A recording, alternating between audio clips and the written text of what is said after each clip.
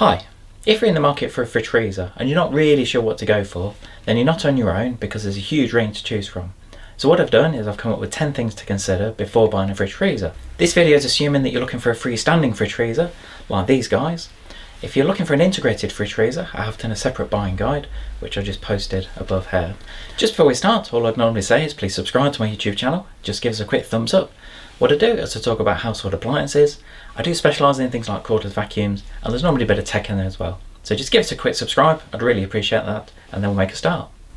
Although this list is in no particular order, I think what I've done is I've tried to put them in some kind of order in what most customers would be thinking about when it comes to the buying pattern of a fridge freezer. And the first one is the dimensions of the product. Now this is critical really. If you've got certain space for it to fit in, then you need to measure up to make sure it's going to fit in. Size-wise of appliances do vary a huge amount. A lot of customers just come in and go, well, it's just a standard size. Well, no, there isn't really a standard size. Dimensions tend to start around the 50 centimetre mark, which is quite slim nowadays, or around 19.5 inches. Then they tend to go up to 55 centimetres, like this Beko one here, or 21.5 inches. 23.5 inch wide, or 60 centimetres, which, I mean, that's by far the most popular size, especially that we sell now. And then you can go into the realms of the wider models, so 70, 80 centimetres, and even to the very wide American style. So it's just really to have a measure, because the width is the main thing that people tend to look at. And then of course you've got the height. What you'll also find is that clearly the height of the appliance is going to be crucial. Sometimes it could be that you've got either a cupboard or shelf above it. Also, we do find some customers, especially if you are quite small, then do you want a huge fridge freezer that's say 1800 or 2 meters high that you're going to struggle to get onto the top shelf? So that's something really to consider. Also the depth of the appliance. I know quite a few people don't really think about the depth, so front to back, because what you can find is when you open a fridge freezer, depending on where it's located, if you've got drawers the other side or if you've got furniture the other side, then that could have an impact how the door could open, especially if it's got a handle like this. While I'm talking about the dimensions of the product, I will also cover the interior dimensions to look at, or the capacity as it's more commonly known. This will be the space inside, so it's how much you can get in there. So you've got the fridge and then normally the freezer at the bottom. So just have a look at the capacity of each section compared to other models that you're looking at buying. This can be quite easily be seen on the energy labels. First of all, I'm not really sure why I've got two different energy size of energy labels. I think whoever's printed this one has gone a bit silly on it. But anyway, you can see here at the bottom you have got the capacity at 77 litres in the freezer and 143 litres. This is for the little Beko one, and it is a come out to the Samsung, 114 litres and 230 litres for the fridge. So just have a look at the capacities, because what you will find is that they do vary a huge amount, and sometimes even though you've got the same external dimensions, some brands are really good at the way they put the insulation in. And what I mean by that is, although you've got the same external dimensions, you might have more capacity on the inside because the insulation that they use is better. So number 2 in the list, and I suppose the next common thing that people ask, is the colour of the appliance. As with a lot of appliances nowadays, they're available in quite a few different colours. I suppose we've got the two most popular colours here, so we've got white and the silver. When it comes to the silver, again, there are different shades of silver. So you've got this, which is like a fingerprint free, which goes down really well. This type of finish is very popular because, especially if you've got young kids coming to open the fridge and get something out, then last thing you want is greasy fingerprints on there. But with these it's nice and easy to keep clean. You've also got things like proper stainless steel. Clearly with a full stainless steel, it's normally a bit more expensive, but they do look really smart. But when it comes to the stainless, they're I suppose quite difficult to keep clean. But you know, if you're rigorous and if you're really good at keeping these things clean, then they can look really nice. As I say, there's a huge range of colours. You've got other things like black. Some brands offer multicoloured appliances, the yellows, orange, greens. Some brands even offer an option to change the front of your fridge freezer. You can actually buy different fittings to go on. Number 3 on the list, and again a really important factor to decide, is do you want it to be frost free? Now a lot of people think it's a no-brainer to have a frost free one. Now I suppose the main advantage of having a frost free appliance is you don't have the hassle of defrosting it, as it says frost free. Different brands will call it different things. Some will call it frost free, some will call it no frost. There's quite a few different names that people tend to use. There is also something called low frost, so it's not no frost, it's low frost.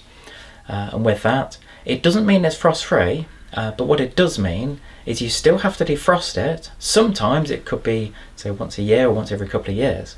But the main advantage of a no frost fridge freezer is that it's a lot more energy efficient.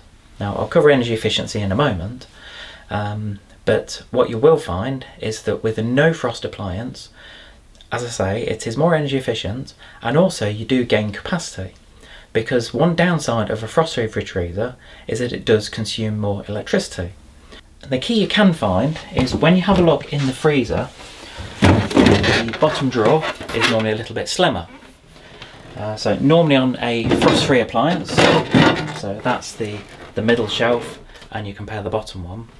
Now that's pretty standard, that the dimensions, so the drawers are a different size. That's pretty standard on any fridge freezer, but it's quite a bit more noticeable on a frost free appliance.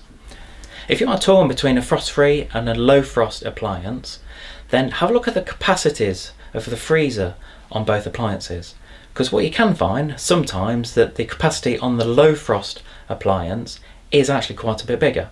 So although the benefit of frost free is a huge benefit for a lot of people, sometimes if you are limited for space and if you want extra capacity in the freezer, then you could find going for the low frost option could be a better option. Number 4 on the list, and again it's something that's really important when you're deciding to buy a fridge freezer, is the energy rating of it. Because what this will do is this will tell you how much it's going to cost you over a year to run it. With a lot of appliances, things like washing machines, tumble dryers, clearly it will vary on the running cost annually depending on how many uses you have of it. With a fridge freezer it's slightly different. Because it's plugged in and been used all the time, then I'd say this is actually probably a little bit more important. So these are again the different size energy labels of these two appliances. And what it will do, first of all, it shows you the energy letter that you got on here. Back in March 2021, the energy ratings were all changed. So whereas a lot of manufacturers are into the realms of A+ and A++, A++, they're all up here. Give it a year, a couple of years ago. But what happened is that they were told to rejig the whole system. So this is where we are at the moment. I'm sure over the next couple of years then a lot of manufacturers will get back up to the B's and A's. But what you'll find is this just gives you a good indicator as to the running cost of the appliance. So this is the figure to look at, 274 kilowatt hours per annum. It's quite easy to work out as to the annual running cost of the appliance. If you know how much a kilowatt hour of energy is going to cost you, then just times it by that. So at the moment, I mean in the UK, we're probably looking around 20 pence per kilowatt hour. So in a nutshell, that will cost you around £54 a year to run. And as far as this one, so on the Samsung one, you're looking around £50. So over a year, again, there's not a huge difference. And what it can do, it can make a huge difference as to how long you keep the freezer door open. If you're one of these people that when you load the shopping, if you've got this open for 5-10 minutes while you're loading it, that's a huge difference, because what that means is that the unit has got to work a lot harder to get back down to temperature. So there's quite a lot of factors when it comes to the running costs, but at least these give you a good indicator as to how much they will cost to run. Number 5, and it's something that not many people think about, is the ambient temperature of the room the fridge freezer is going to be located in. Now this is something that can be a little bit controversial. I suppose a lot of people have had fridges, freezers and fridge freezers in garages and outhouses for years and they've not had any issues, and then suddenly they come to go and buy a new one and it's a talking point. So what we tend to do, we try and ask people, well, we do make sure we ask people where it's going to be located. Now the reason this is an issue, because a lot of manufacturers have an ambient temperature that the appliance can sit at. Normally it's say between 10 and 20 degrees, have a look in the manufacturer's instructions, because for every model it will vary. Some brands, like Beko and sister company Blomberg, can go down to -15, and I suppose for these guys that's quite a big selling point. That can be a huge advantage going for some brands where it can go down to -15, because what will happen is if you buy certain brands, if you put it out in a garage and if it goes wrong, you ring the manufacturer, then sometimes they might not call out because the ambient temperature of the room is too cold. And what will happen is the unit thinks it's cold enough and just switches off. So it's not necessarily that it's faulty, because if you moved it into a warmer room, then it would just turn back on. Number 6 on the list, do you want the fridge freezer to have things like an ice dispenser or a drinks dispenser on the front? Unfortunately I've not got one here to show you at the moment, which is a bit annoying because I really wanted to show you what it looks like. Not so much from the outside, because most people know what it looks like from the outside, but from the inside. Now I know a lot of people will look at these and go, well, you know, it's really nice to have, you know, really cold water on tap, because clearly when it's in the fridge you just pop your glass underneath and you go and get your either your cold water or your ice cubes, whichever. Now that's really good, especially during the summer. The main downside to these is the space it takes up on the inside. Now I suppose you've got two options. You've got the stored water where it's stored in the door, and what will happen is that on the inside here you'll have quite a big container, and that's where you fill the water up, and you'll normally have some kind of filter in there as well that you'd need to maintain. But if you have one where you've got stored water in the door, then that takes up a lot of space. So just have a look at that, because sometimes it can be quite annoying, especially if you're not going to use that option very often for the water on the outside. The other option is a plumbed appliance, and that's where the fridge freezer is connected to the water supply. That can have quite an advantage as far as the water in the door, because you're not storing the water, it's just feeding from your water supply. So that's normally quite an advantage, but it does mean that you need to get it connected in the first place. And I suppose again, depending on where it is, could be a pain getting a water supply to it. Number 7 on the list is the internals of the fridge and the freezer.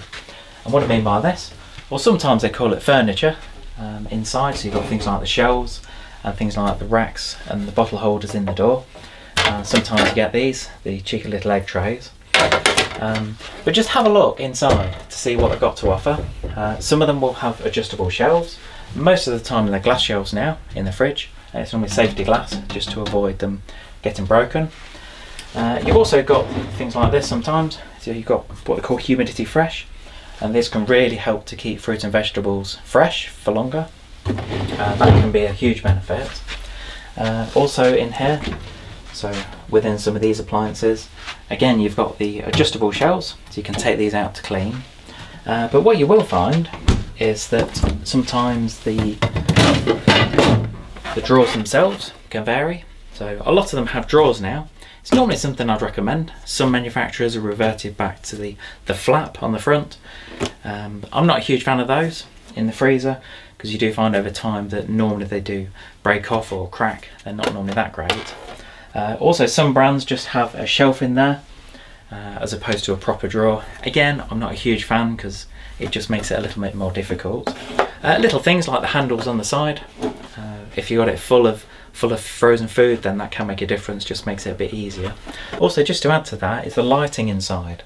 A lot of fridge freezers will use LED lighting now, which is a much better way of doing things, rather than having the old-fashioned, say, 10 or 15 watt screw-in bulb, and they were never that reliable. So just have a look at the lighting inside. Most of the time, if you go onto the manufacturer's websites, they do normally have images of how well it's lit. Some brands will just have one bulb in there. Some brands even have strips of LEDs at the top or at the bottom, and again that can make it look really good, and it can make it a lot easier when you're looking for something in the fridge. Number 8 on the list, does the appliance have a door alarm? Now I know for some people you're thinking, well, it's not really that important, you know, I suppose that's why it's way down the list, but for other people, if you've left your door open before, then you'll know how important this is. What a door alarm will do is it will actually tell you, it's normally an audible sound, to let you know when the fridge or the freezer door has been left open. Now normally it's, say the kids have gone to get, say, an ice cream from the freezer and they've not quite shut it properly. So if you've opened it and if they just shut it and if it just left ajar a little bit, then that can have quite an impact on it. I must admit, at home, personally, we have had it, where the freezer door was left open a little bit, and because we didn't use it for, say, several days, then a lot of the food inside had completely defrosted, and it just has to be thrown away. It is an accident, these things happen, but sometimes when you're looking at these things, had I got a door alarm on there, then that would have alerted me that the freezer door is open, and it would save me having to buy a lot more food. Number 9 in the list is the warranty of the appliance. Have a look at this, because it's something that doesn't really get talked about a huge amount. And the reason I think it's quite important is because there are very few local engineers that do repairs on refrigeration appliances. And what this means is that if it goes wrong, say if you've got a 12-month guarantee, and if it goes wrong after 2.5 years, then really, it should be able to be repaired. But what you'd need to do is you'd need to call the manufacturer out to come and get that sorted, and that can be quite an expensive repair. So if you've got a fridge freezer with a better warranty to start with, then hopefully that should be covered. Number 10 on the list, and again for a lot of people it's a really important factor, is the cost of the appliance. I know I've talked a lot about the features and benefits and sizes and things, but for some people the cost could be number 1, and they're not really bothered what colour it is, what size it is. Cost is number 1, and if that's the case, then just have a look around, because prices do vary a huge amount. But what I tried to say, don't always just go for the cheapest because it's the cheapest, because there could be other factors in there, things like the running cost, things like the capacity of the fridges and freezers that could vary a little bit, and sometimes by spending a little bit more can make a huge difference to you. I hope you found it useful on the 10 things to consider before buying a fridge freezer. Now I know there are probably other things that I've not mentioned. To be honest, with fridge freezers there's actually quite a lot to talk about. But all I'd normally say is please subscribe to my YouTube channel. Just give us a quick thumbs up, click subscribe, and leave any comments below. I'd always ask for comments, whether it's good or bad, about the video. Let me know what you honestly thought about it. And if I have missed something, again, just pop it in the comments, because I do use all this feedback for future videos. Also, if you have got any questions on any of the fridge freezers or any of the features or benefits, things that I've mentioned, then again, just pop it in the comments and I'll get back to you. Thanks for watching.